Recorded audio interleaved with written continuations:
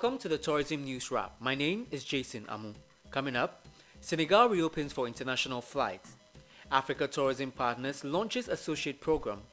All set for Africa Tomorrow virtual conference, and Tunis Air CEO fired over alleged corruption.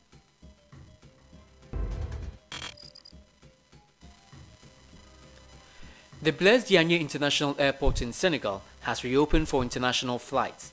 This comes as the West African country eases restrictions to get tourism restarted. The Minister of Tourism and Air Transport, Alioune Sarr, who conducted final inspection ahead of the opening, said the mission is to ensure that the provisions of the health protocol are effectively implemented by the various stakeholders to limit the risk of contamination and spread of COVID-19.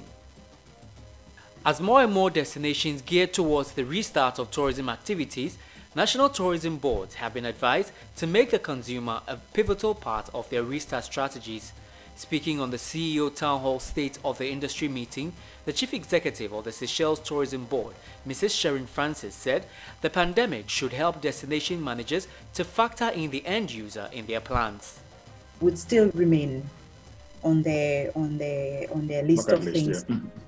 So we don't really need a huge amount of visitors because we don't really do the mass. As long as we can really target to the segment and it's more now quality tourism. It's really going into a segment that you try and tap a little bit more to get them to visit, so that the country may start collecting a bit of foreign exchange, because again we depend on tourism for that, and a lot of our things in Seychelles are imported. We don't have enough land to manufacture our own things. We have to import almost everything. So to at least start receiving a bit of foreign exchange. Travel will pick up, definitely, but it will be a different kind of travel. And as tourism board, we just have to know what is it our customer want and seize it. There is no such thing as a bad crisis, and I think the crisis have taught us all good lessons for the future. As the novel coronavirus continues its damage on businesses, especially on tourism SMEs, Pan-African Group Africa Tourism Partners have launched its associate program to help tourism enterprises to weather the storm. Core amongst its activities are capacity building, skills development, coaching and mentorship. The CEO of Africa Tourism Partners, Kwache Donko, throws more light on the program. So the program is uniquely designed and positioned to offer professional and expert support to all Africa's small, medium enterprises, as well as startups across the travel, tourism and hospitality industry. And the reason is that we believe that there is a lot of capacity that is required within that particular sector. And this capacity that is needed is now more eminent, considering the situation that we are all going through as far as COVID is concerned. So countries are doing their best to support. But when it comes to the practical learning, the practical approach to learning, the practical support that people need on the ground, it's very difficult for a country to offer that. There are a lot of webinars, there are a lot of conferences taking place. These are still not resolving the problems of these SMEs. So we felt that it's important that there is a dedicated support program to support them in any form or shape. The Kenya Tourism Federation has welcomed the announcement by the government of Kenya to open the borders of the country from August 1. President Uhuru Kenyatta of Kenya last week announced the resumption of domestic and international flight services. The chairperson of the Federation, Mohamed Hersi, in an interview with Tourism NewsWrap, applauded the decision and believed it will help restore some confidence. We are happy that His Excellency the President finally allowed us to reopen the economy, and specifically on tourism, because the cessation of travel in Nairobi and Mombasa was completely stopped, any tourism business. And now that local flights are beginning on the 15th, and international flight is set for 1st of August, we are ready, and starting with the domestic market, people are very eager to start getting out of Nairobi, to start getting out of Mombasa, and including the region. Eventually they will have to come to Kenya because we are surrounded by very many landlocked countries like Ethiopia, Rwanda, Uganda, and all our neighbors will have to come to the Kenya coast, for instance. So we are very happy that finally the cessation of movement, and call it the partial lockdown, has been lifted, although there is concern about the infections and all that. But it's also clear that the virus is with us globally, and it is with us for a long time to come. So we might as well live with it. All is set for the first virtual conference dedicated to Africa's tourism, aviation and hospitality sectors. On the 21st of July 2020, the Africa Tourism Conference will be featuring 6 hours of essential insights delivered by 100+ speakers, networking opportunities with thousands of industry peers, live video meeting functionality, and a virtual expo to meet some of the most innovative industry brands. The proving platform will offer stage sessions, live networking including one-to-one video meeting functionality, an exhibition area and much more.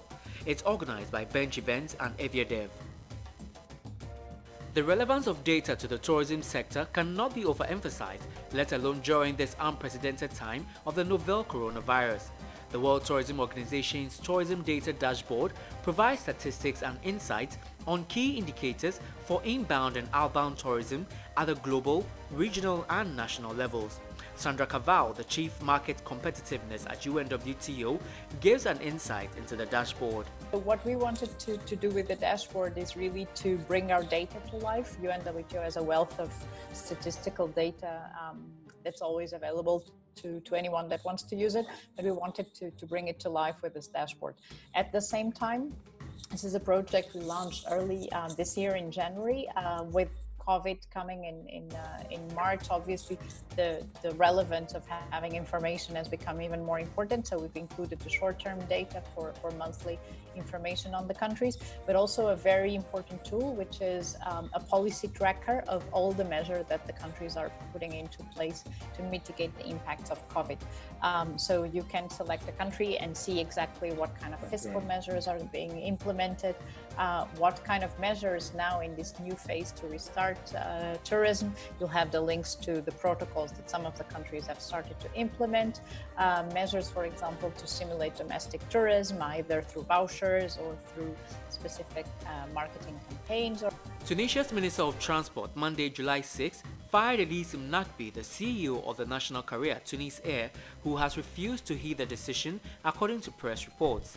An official note from Minister Anouaf Marouf to Mnakbi, which circulated on social media, indicated that Belgasem Taya has been appointed as caretaker until a new CEO is appointed. Marouf also asked to arrange a meeting of the airline board members in view of informing them of the decision. Baobab Hotel is offering guests some attractive packages as it welcomes guests to its pristine coast property in Mombasa, Kenya. The hotel had been closed since the cessation of movements as a result of measures announced by the Kenya government to contain the spread of the novel coronavirus. Director of Operations at Pullman's, a sister company of Baobab Hotels, Mohammed Hessi, gives more information on the offering. We were also closed, and we are now planning to reopen on the 1st of August after very elaborate systems put in place to follow the guidelines and the protocols that were laid out. And we've trained all our staff. We've done all the markings to have special distancing done. The staff had been trained, and we are now ready, for business, so that we start receiving, our clients, both local and hopefully international. Also, we are giving very good rates, very attractive rates to both domestic and also regional, visitors. The moment we start, now we have the Madaraka Express, our train, coming, from Nairobi. It means that we are also able to tap into the Nairobi clientele and up the country. As Namibia awaits the opening of borders for international flights to and from the Hosea Kutato International Airport, the Namibia Airport Company is feverishly preparing with the necessary health measures and protocols to ensure passengers fly with confidence and seamlessly. In a tour conducted for tourism representatives, media and other stakeholders, the airport company assured them of the airport's readiness to welcome back passengers.